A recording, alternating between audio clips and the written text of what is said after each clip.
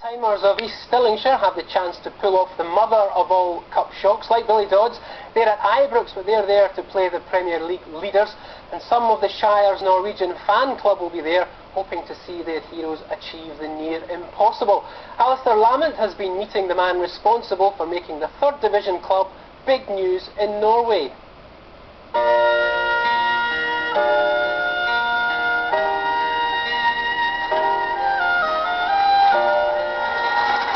Typical day in the Glasgow office of Shell, but for one employee the type of fame David Brent could only dream of beckons.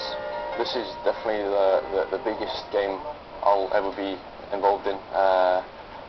You know, I couldn't believe when I heard the draw that we got Rangers at Ibrox. You know, it's a dream come true, and I'm really looking forward to it. Hopefully we'll get, you know, a big crowd, good atmosphere at the game, and that will, you know, will really help us a lot.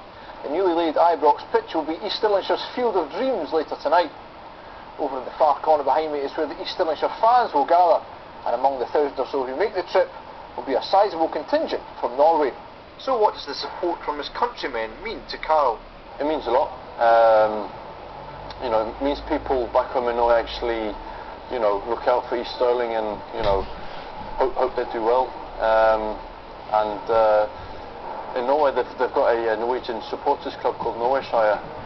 So far there's over 6,000 members, and it really means a lot that, you know, people actually care about the club and the fact that I play for East Stirling. And there's even a personal welcome for two of those long-distance fans, Mr. and Mrs. Tivison. We are very excited about being at the match tomorrow, so we hope they are going to do their best. Let's hope that we have some good weather as well. Yes. Well, I'm afraid there's more chance of a Shire victory tonight than good Scottish weather in January. Well, if East Stirlingshire can provide that upset, they'll join Motherwell, Aberdeen and Partick Thistle in the fifth round. That trio of clubs did beat the January weather and their opponents last night to reach the last 16 of the Cup.